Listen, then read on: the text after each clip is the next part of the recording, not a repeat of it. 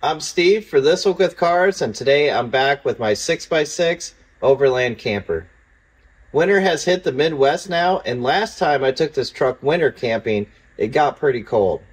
To stay warm, I was relying completely on heated blankets and electric heaters. This year, I'd like to improve the heating in the habitat, and I want to start that today. This is something that came off of Amazon. This is a diesel heater made by the company Vevor. I haven't even opened it yet. Let's get it unpacked and take a look at it. Here's the diesel fuel tank. I'm not sure if I'm going to be using this with my installation. If I can, I'd like to use the diesel tank that the truck runs on. This is a much bigger tank than I expected it to have though, so I am pleased with this if I do have to use it. We got some instructions. Okay, there's a little key fob there. I guess it's got a cover so you don't accidentally hit the button. There's the screen. And then this box contains all of our miscellaneous bits and bobs. All the pipes, hoses, clamps, wires, connectors. Just flipping through the instructions real quick. These might not be the clearest instructions in the world, but we'll see. The picture on the front looks nothing like what I received, but I think I did get what I ordered. Oh dear, I've already only gotten to the first page of the manual. First it said add gasoline, which I think would be a bad idea. After the machine is installed, check whether the phone is stuck. If it is stuck, it cannot be started. I don't understand. The red power cord must send out the battery. So already with the first 3 lines of these instructions, I can tell that this is not going to be of much use. But the one useful thing that I did learn is that this is the normal orientation of the heater, and I can rotate it 90 degrees this way or have it oriented this way. I cannot mount it upside down like this. So it looks like the first thing I need to do is remove this old heater. Now I've removed the air duct, the wiring, the fuel line, and then the perimeters of this white plate, and then also undone the exhaust. Took a bit of shaking to get the 2 pieces loose here. Also took off the bolts here, and I think it's ready to take out as a unit now. It did slide off as one complete unit. There's a little wasp nest over here. I don't know if this will come loose now. I think it's... I just got the exhaust pulled out.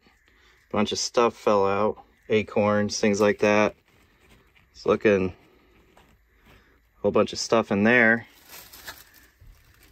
But look at that. It looks like that is clear plugged up, and I wonder if that's why this wasn't working in the first place.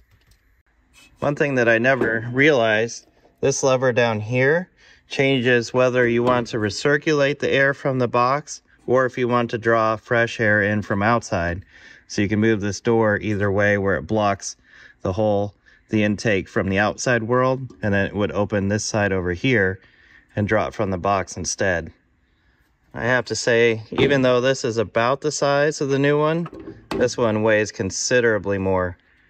Probably 4 or 5 times what the new one weighs. This is what the box looks like with the heater removed. There was a couple brackets on here. They were welded on there.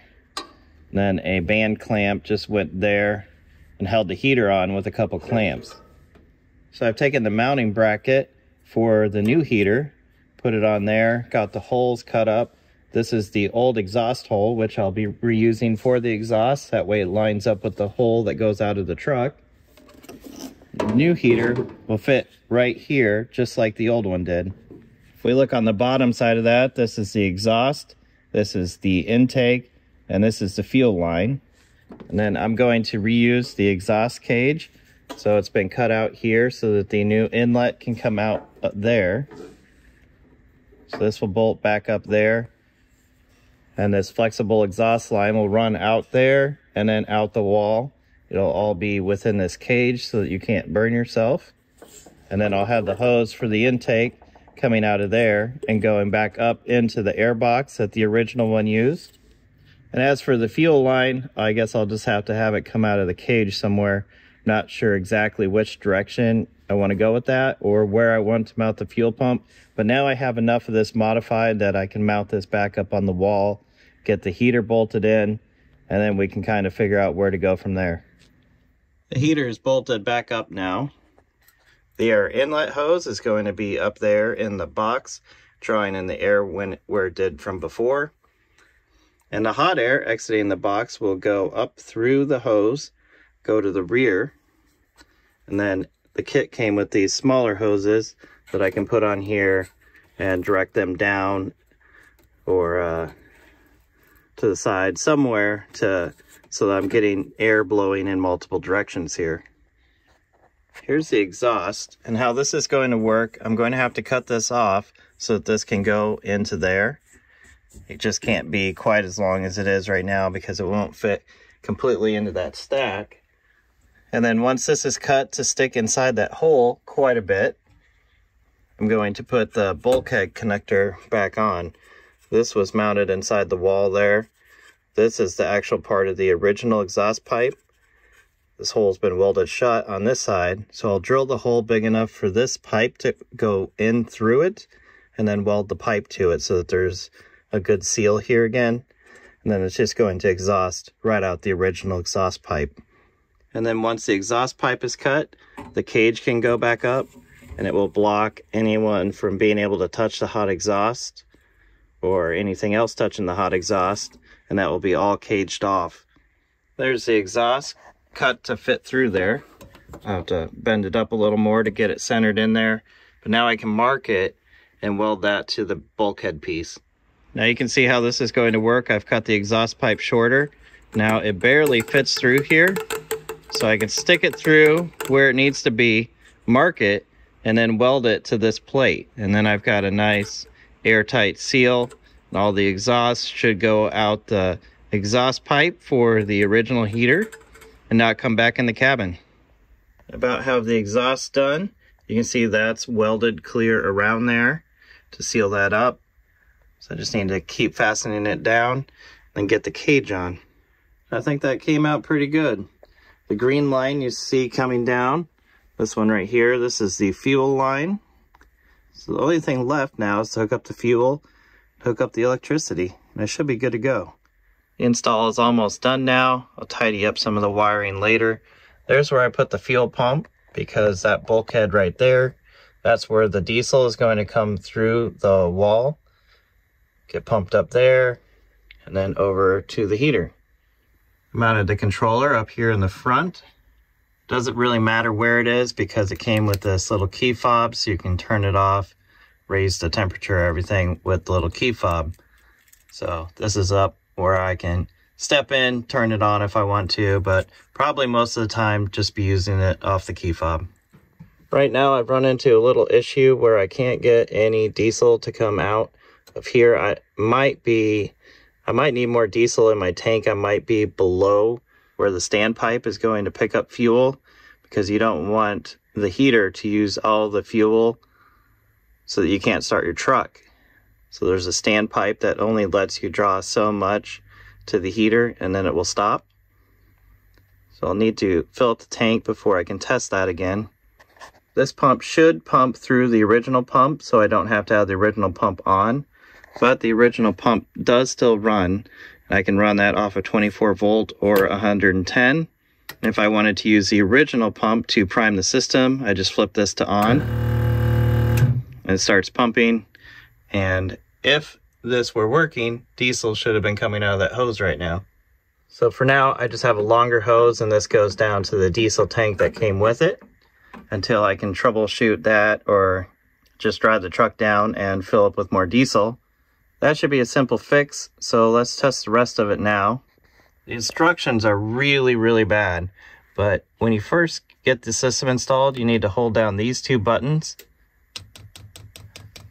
and that runs your pump. That will prime the system, so keep doing that, and it may take, it could even take 5 to 10 minutes before you've got all your fuel up and up to the heater. Just keep holding them down for as long as you want the pump to run.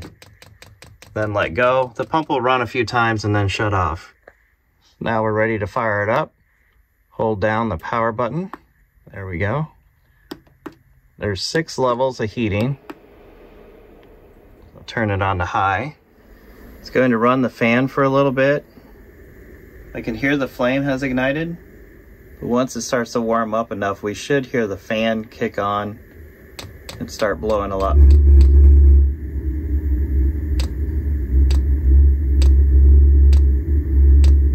can hear the pump pumping.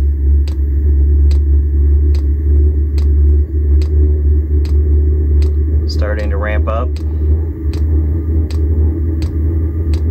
It's not blowing out a lot yet. I see a few air bubbles moving still there.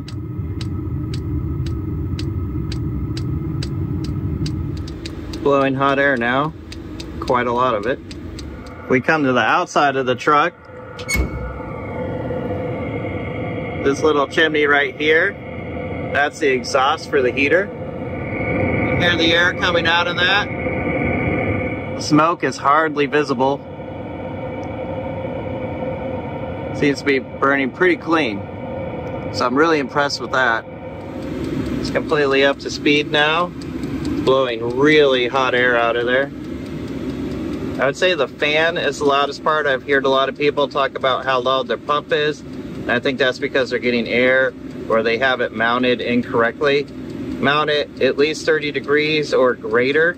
That way you're not getting air developing inside the pump. The instructions did show several different displays that you can get for these. And these are available in both 12 and 24 volt. Some of the units you can choose whether they're running on 12 or 24. This one is 12 volts only.